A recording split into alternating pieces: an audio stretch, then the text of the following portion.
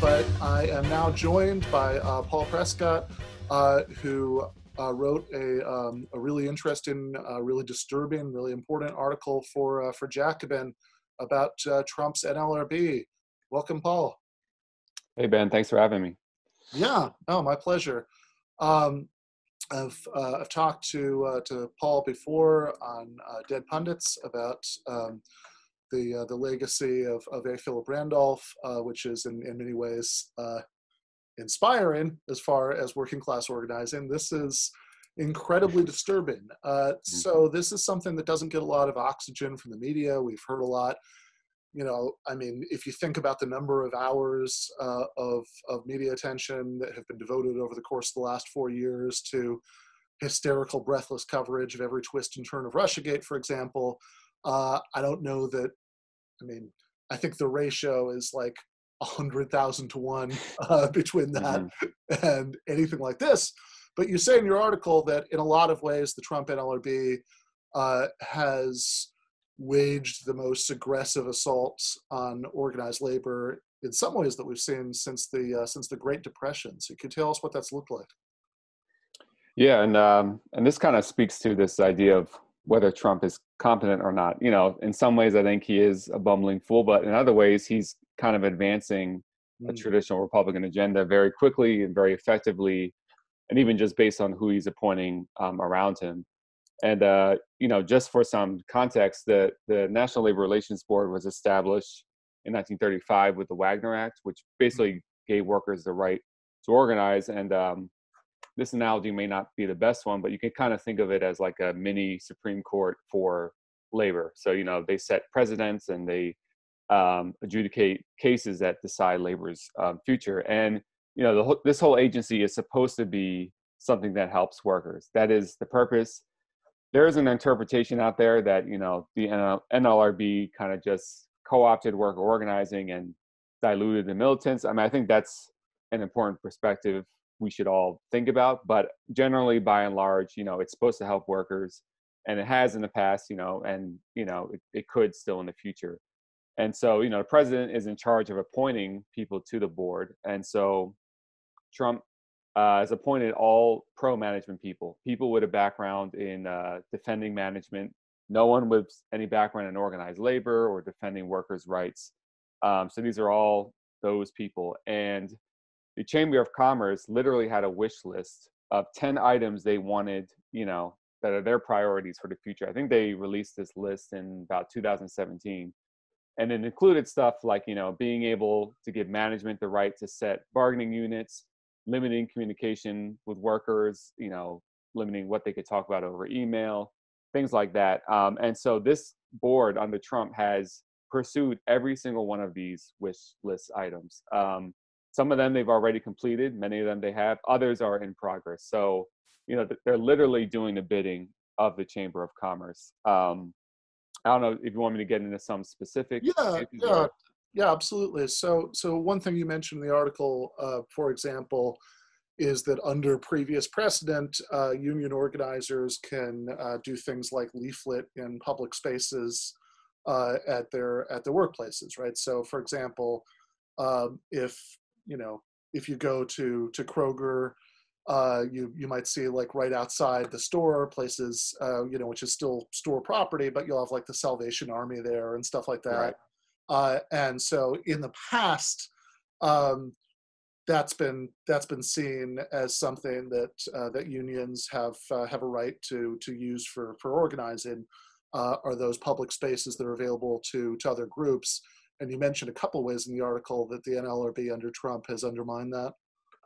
Yeah, I mean, there's been some general bans where, you know, they'll still allow the Girl Scouts and the Salvation Army to be outside of, companies and spaces to promote stuff and solicit, but union organizers are not. And there was a specific ruling about the, cafeterias of public hospitals, which are public spaces. And again, traditionally, organizers could go in there to organize, to talk to nurses when they're on break from their shift. They got rid of the ability to do that. And I have a feeling it was very specific because nurses have actually been one of the few sectors that have been unionizing at a higher rate I mean, over the past decade or so, and recently there was a big victory by National Nurses United in South Carolina. It was, you know, the biggest union victory in the South in a very long time. So, you know, they're increasingly unionizing. Nurses are seeing themselves more as workers and not professionals. So I have a feeling this was targeted at that specifically, you know, trying to prevent this sector from keeping on growing.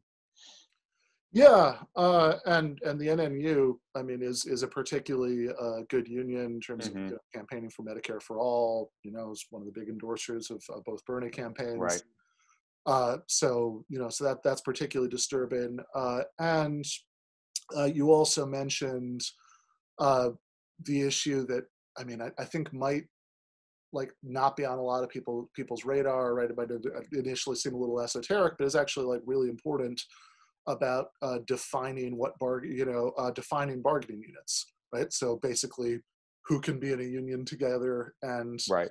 and bargain together rather than having to go to the employer separately with much less leverage.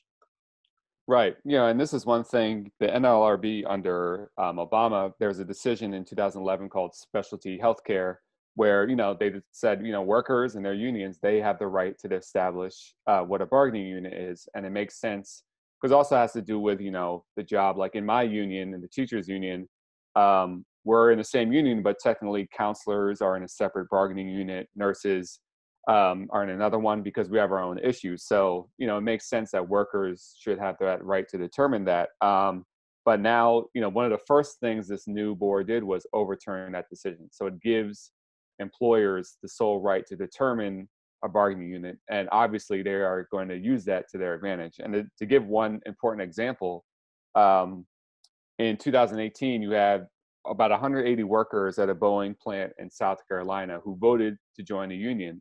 um, Boeing, as usual, refused to bargain with them. And when the case went to the court, you know, they added new criteria for what could constitute a bargaining unit. And so they basically ruled that that was not an appropriate bargaining unit. So 180 workers that voted for a union could not have a union because of what the NLRB did. And again, this is really unprecedented that they're intervening this directly on the side of the employer. That was one example, but it's been extremely consistent. And there's also, you know, a standard practice. If you're going to overturn a precedent, you would need to at least have some kind of like public input, hearings. They've never done any of that for anytime they overturn something. And again, it's 100% record on the side of employers. Like, so again, there's no mistaking that this is just an all-out assault on labor. And they know how to use their power effectively, and they're doing it with this Yeah, board. and that the thing about bargaining units, I mean, I think it's really worth kind of underlining and circling a couple of times, because I mean, if you just take a beat to think about that, yeah, I mean, if you're an employer uh, and uh, and you have a choice between, okay, like, so what's the subdivision, right, of the people working Hmm. under me who can bargain as a unit, with me, and then potentially if things go south can go on strike. Well, especially because I think a lot of people don't necessarily track this, right? But I mean, the United States already has like some of the most anti-union labor laws in the Hmm. developed world, right? Like, for example, it's legal to hire permanent replacement, workers during a strike. It's not legal to go out in a sympathy strike. So, Right. which directly goes to the bargaining unit issue. Because, well, I mean, take my old situation. For years, I was an adjunct at Rutgers, and I was on the board of the adjunct, the adjunct union there. And so while there was, the adjunct union and the full timers union were both in bargaining, right? If one of them, had collapsed and gone on strike, it actually would have been illegal for the other one to Hmm. go out on strike in support of the other one, right? Right. Yep. And so, of course, your incentive as an employer is to try to divide that up, in every possible way that you can. Hmm. And if you're going to say, well, it's up to you now, essentially, that's a incredibly disturbing assault on the right to strike, really, right? Because Right. because of the intersection of that bargaining unit issue with the no sympathy strike clause of Taft-Hartley. But I guess the one thing I did want to make sure that we hit before you have to leave so we can start our panel is the intersection between labor law and the COVID crisis, because some of the NLRB rulings, like I think some of the most shocking Trump NLRB rulings that you mentioned in the article, take place at that intersection, right? So, like, just to get the ball rolling, one of the ones that you mentioned was suspending all union elections and using COVID as a pretext to do that. So, like, literally doing at the workplace level what, like, the coup government of Bolivia has done. Right. Say, oh, nope, sorry, no voting, COVID. Right. Yeah. And, even though these elections could easily be held by mail, and I mean, what's even more disturbing, we all know what essential workers are facing in the workplace. I mean, there's huge amounts of cases of UPS workers and postal workers and grocery store workers. I mean, so the regional directors of the National Labor Relations Board have been told to dismiss COVID-related cases against employers. They said you're not obligated to bargain over paid sick leave or hazard pay. You don't have to bargain over a temporary closure. So it's literally giving employers a free hand, do whatever you want on this pandemic. Workers can't do anything. And then if you're thinking, well, maybe you could speak out to the public, they even cover that, where they're saying this is not protected speech. So if you speak out against your employer to the public, to the media about a safety issue, it's not protected speech. So you really could be fired for raising safety concerns during this deadly pandemic. And, we don't know how long this pandemic's going to last or how protracted it's going to be, but I'm sure you can imagine, and it's already happening, that people are going to be forced to go back to work before it's safe. And, this just is another leg they're kicking out from under people for ways they could actually advocate for their safety. So, I mean, it's a pretty stunning ruling. And again, I mean, I'll get in my cheap shot here. With the Democrats, it's just amazing. You would think they would highlight this stuff a lot. And, I understand in one sense, NLRB is a little bit wonky, but you can frame it in a way to really expose Trump as a fake populist, clearly anti-worker. This is something he has direct control over, who he appoints. You can make that case, and especially to the union households that have voted for Trump, voted for him in 2016. It's just incredible that they're not highlighting this more. And they could even draw a contrast with Obama. I mean, they could say, well, these are things they're overturning that were decent under Obama, and now they're doing this. So I truly don't get it. And there's even plenty of other stuff they've done to unions. The NLRB does not cover the public sector. It's only private sector. But Trump has launched a whole assault on federal workers. So yeah, it just doesn't get any play in the media or from politicians. Oh yeah, and I should add, right? I mean, like, it just came out, I think, about a day ago. Within the last couple of days, Amazon just revealed that some 20,000 Amazon employees have been diagnosed with COVID, and so you start thinking about that, and you think about everything we know about the kind of like dystopian, like high-tech Dickensian, workhouse way that like those Amazon warehouses work. Then yeah, I mean, that the fact that that's not considered a protected speech, that that you can't be protected against being fired for speaking out about that. One, right? It's I mean, where my mind automatically goes is it's like a pretty obvious way to show up the massive hypocrisy of Republicans who have made a big deal about caring about free speech when it comes to cancel culture, et cetera, right? But and then two, as you point out, right? I mean, I think like some of the details are a little wonky, but I mean, there is clearly a way to frame this that's visceral, right? That the Trump administration doesn't want people to be allowed to speak out against about conditions in their workplaces. The Trump administration once is using this as an excuse to stop workers, from forming unions. And I think especially in places like, Michigan and Wisconsin, Pennsylvania, that where these crucial states that Hillary Clinton won last time, to a great extent, because of disillusionment by voters in traditional Democratic constituencies. Right. It seems like this would make a difference, and the way that they've just been relentlessly chasing this very small margin of never Trump Republicans, at the same time as not making a big deal about this, just seems like political malpractice. Right.